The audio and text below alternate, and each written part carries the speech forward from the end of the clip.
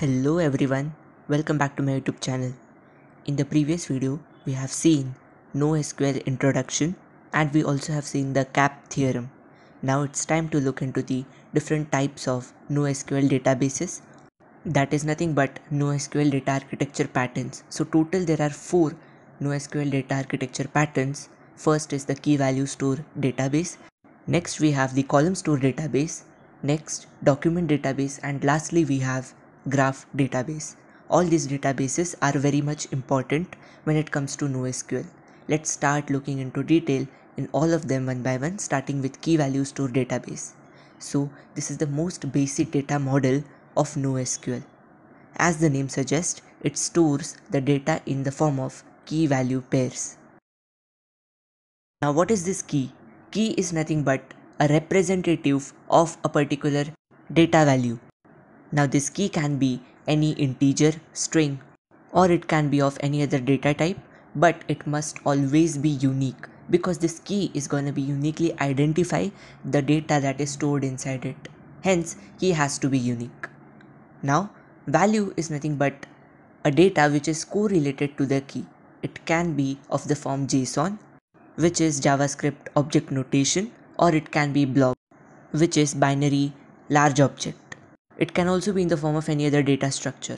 Now let's see an example. Here you can see the key is a web URL. Here the URL is acting as a representative to the entire web page which is present before it. Hence URL is the key and the value is the web page which is present in that URL. So this is an example of the key value pair data.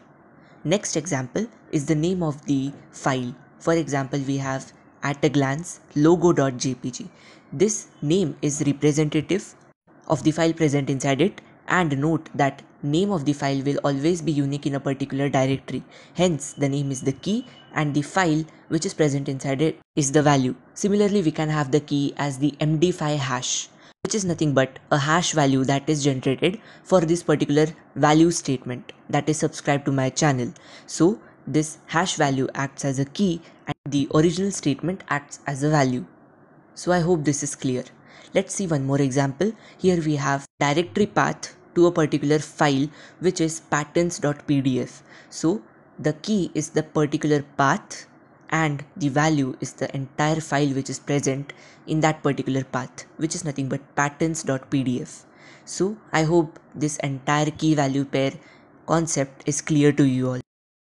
Now that we have seen the entire overview and example of the key value store database, now let's see the advantages and disadvantages of it. The major advantage of this key value store database is that it can result in the easy retrieval of data because this is the most basic data model. Hence complexities are less, hence it can handle large amount of data. But the disadvantage is that it has low performance, and when complex relationships arise between some key value pair, then it can slower the response time. Now this key value pair store concept is used widely in databases like Redis and Riak. So I hope this entire concept of key value store database is clear to you all. If you get any doubt, post it in the comment section. Now let's move on to another type of data architecture pattern of NoSQL, which is the column store database.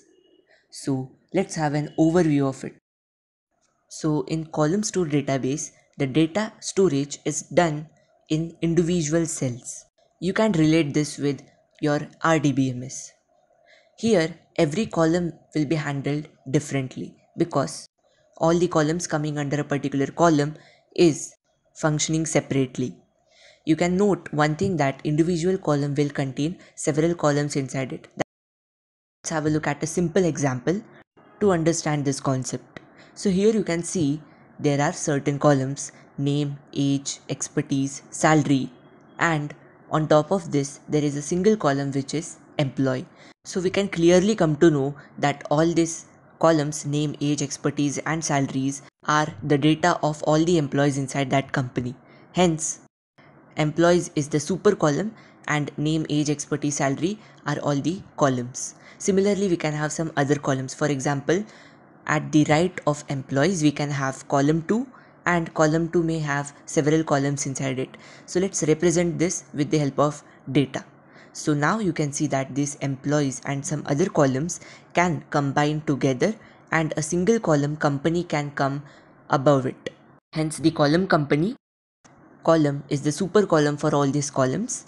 Employees is the super column for the columns name, age, expertise and salary, so on. I hope by this example, the concept of column stored database is clear. Now let's have a look at the advantages. So the first advantage is that the data is readily available. This is the most important advantage of this column stored database. You can see that like in RDBMS, we have all the data in structured format. Now because of this, we can perform all the aggregate operations, for example, sum, average, count, etc.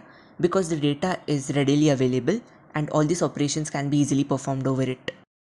Now, disadvantage is that it's not efficient with online transactional processing because it is highly made and used for the online analytical processing. Hence, it does not have a strong side for the OLTP operations. Now, this is highly used in the database like HBase, which is an Apache product, and it can also be used in Cassandra, which is yet another popular database. So I hope the concept of column store database is very much clear to you all. So let's move on to the another data architecture pattern of NoSQL, which is the document database. So let's first have an overview of the document database. So basically it stores the data in the form of key value pairs, but this time the value is termed as documents, which is more or less similar to semi-structured data. Now, as we have already seen that key must be unique, now these documents can be any complex data structure. For example, arrays, strings, XML, which is extensible markup language, or it can be JSON, which is JavaScript object notation. Also, you can note one thing, that documents can have nest inside it, which means multiple documents can be inside a single document, which can increase the complexity of storage of data. Now to understand this clearly, let's see an example. So here the data is stored in two parts. First is a unique key, let's say it is 1 in this case, and second is the document. Now I already said that document can be of any complex data structure. Here we have used JSON. So you can see that the data is stored in the form of key value pairs inside curly parentheses. You can see here we have stored the information of an employee. The first is the employee ID, the second is the age, and third is the project domain. You can see that the project domain's value is in the form of an array. The array contains two elements. As said, value can be of any form of complex data structure. I hope the example is clear to you all. Now let's see advantages of it. So first advantage is that it is useful for semi-structured data. And also using this document database, the retrieval and management becomes so easy. Now let's have a look at the disadvantage. Now you can see that the data is stored in the form of semi-structured data.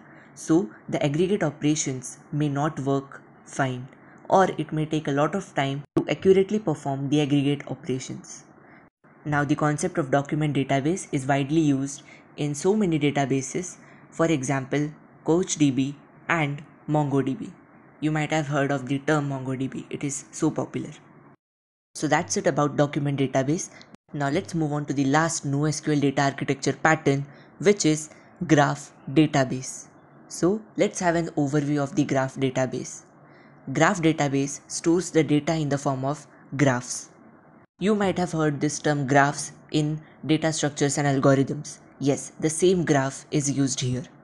Graphs are nothing but basic data structures that states the relationship between objects.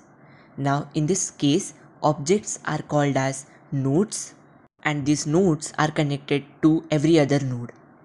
And the connection that is used to define the relationships between these objects or nodes are termed as edges.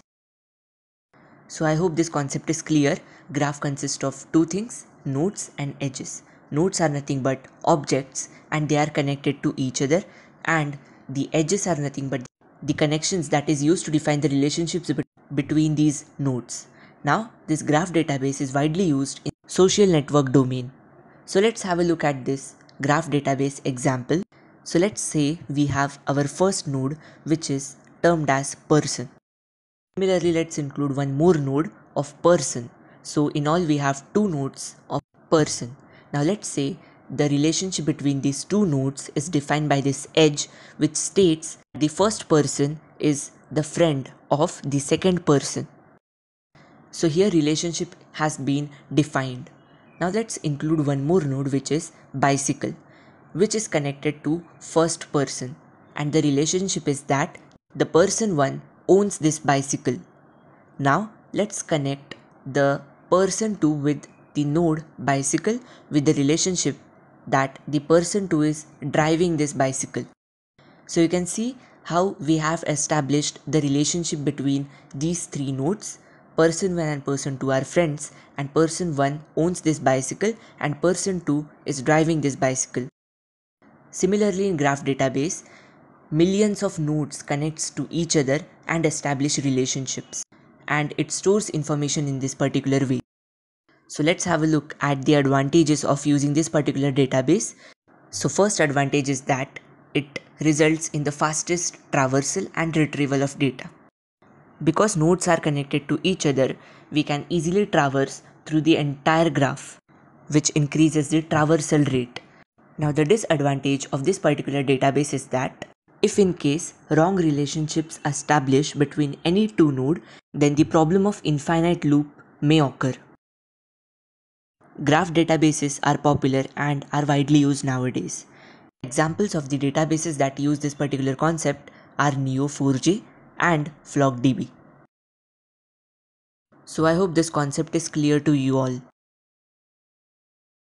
So to summarize, we have seen all the four types of data architecture patterns of NoSQL, starting from key values to database. Then we jumped to columns to database. Next, we have gone through document database, and lastly we have gone through the graph databases. We also have seen different examples of it. I hope all these data architecture patterns of NoSQL are clear to you all. If you have any doubt, then put it in the comment section. For more such videos, do like, share and subscribe to my channel. Also hit the bell icon and don't forget to follow me on Instagram. Thanks for watching.